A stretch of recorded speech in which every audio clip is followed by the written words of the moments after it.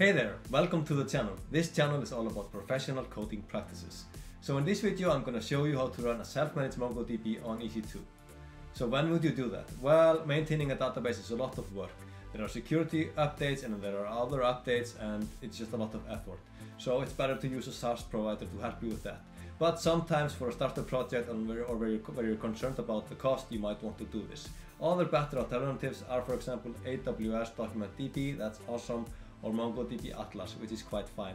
In this solution, I'm gonna use one EC2 instance with Mongo, another with Mongo Express. Mongo Express is gonna communicate with a Mongo machine, and that's it. We're gonna use the power of CloudFormation to get this done. Let's get started. I've already set up a repository with all the scripts that you need to get this done. So let's take a look. We're using CloudFormation. That's a really awesome tool. CloudFormation can create all the resources that we need in AWS in a single stack. So we call that a stack. So here we have one script to create a stack that we need. We can test it out and do whatever we like with it. And then when we don't need it anymore, we can delete it in one stack. So that's really convenient. So the resources we're going to create in this case is Mongo Express, security groups, mounted volume for the Mongo, if you want to have the data separate and take snapshot of it, for example, elastic IP for the web layer because we want a static IP address. Otherwise, like when you start and stop EC2 instances, it will get new IP addresses. So this script assumes that you're using US East 1.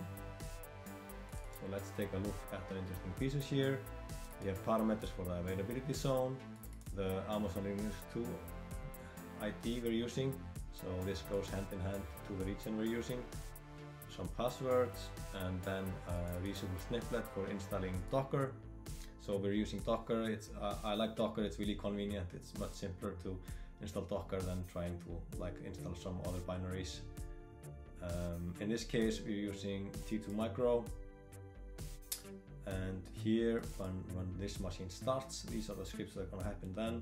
We're going to mount the volume, we're going to install Docker, we're going to run Docker, and use this mounted volume. And this is the interesting piece here that makes this available externally. So really important here, otherwise this wouldn't work.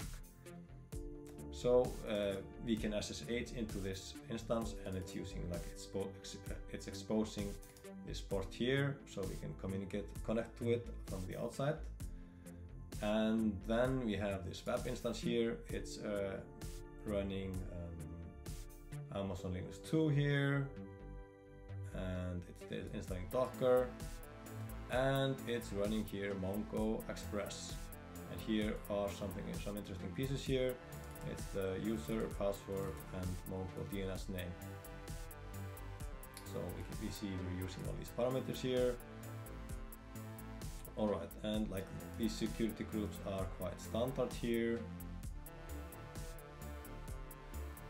And then we have the volume, and the mount point, and the elastic IP. So let's now run the create stack script and see what happens. It here returns the stack ID, meaning that it started. So if we open up AWS and type CloudFormation,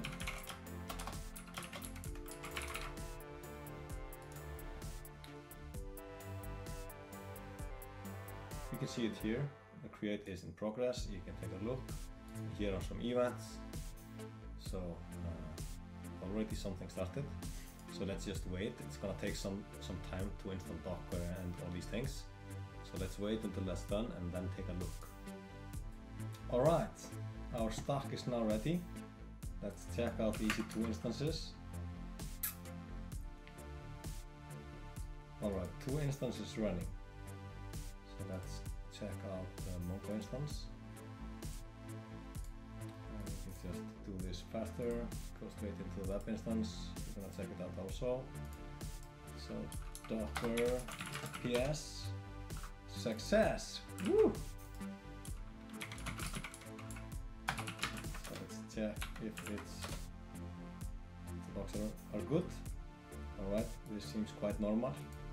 So let's do the same here in the web machine. Mongo Express is running. check out the logs.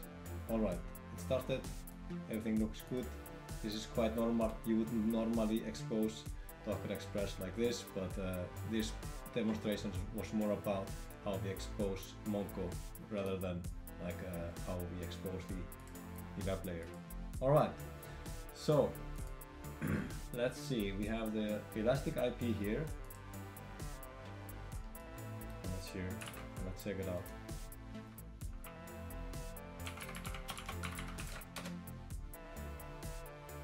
Alright, this is looking good. We created a new database. One other thing to note here, we can check out our volumes. Here we have the volume that we attached. And here, okay. So here we can see it's knotted. This looks great. So it seems like this was very successful.